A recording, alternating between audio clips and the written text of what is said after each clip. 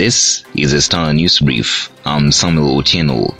It was a day of high drama as anti-corruption watchdog EACC arrested former Treasury CS Yatani and Marsabit Governor Mohamud Ali, alongside a section of their family members and officials of an 8.2 billion shillings graft case, while Yatani was driven to the EACC headquarters after a protracted standoff with detectives at his current home. Members of the public raided the Commission's Isiolo office where Mohamud was being detained and held him shoulder high to protest the police quote-unquote harassment. On his part, Marsabit Governor Ali Mohamud alongside 3 county officials were taken to the Commission's Isiolo office for questioning. In total, up to 9 suspects were nabbed in the operation, but it took the intervention of locals in Isiolo that raided the EACC offices where Mohamud was being detained and carried him shoulder high in protest of the arrest.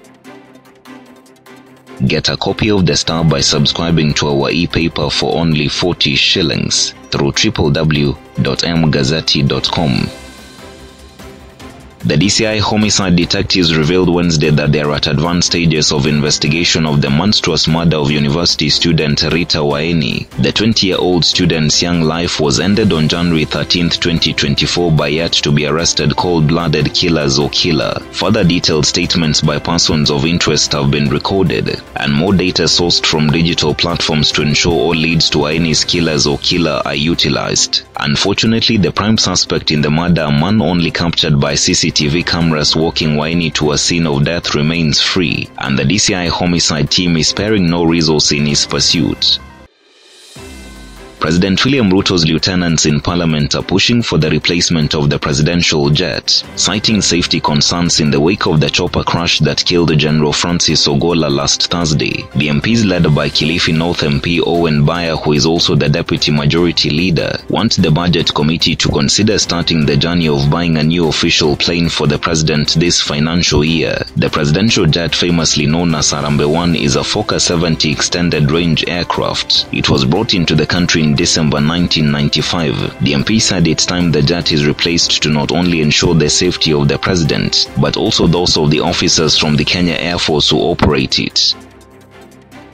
MPs have moved to alter the National Dialogue Committee report, ignoring the opposition demands that the document be passed without any amendments. National Assembly's Justice and Legal Affairs Committee has tabled a report in Parliament, proposing amendments to the Independent Electoral and Boundaries Amendment Bill 2024. Azimio argued the document is negotiated and should be ring-fenced from any amendments by the legislators. In the changes currently being considered before Parliament, the committee has proposed changes to the length of time for elections audit by the IEBC, as well as the terms of office for the electoral agency's chief executive officer.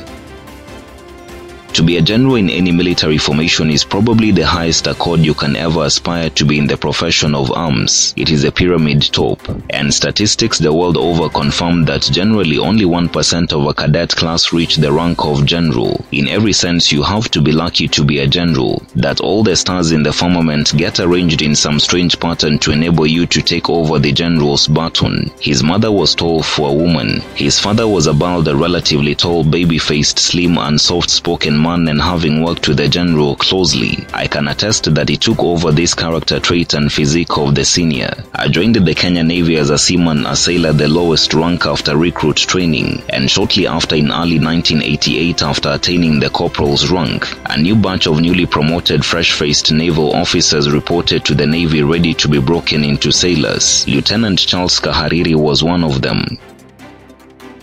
Get a copy of The Star by subscribing to our e-paper for only 40 shillings through www.mgazzetti.com.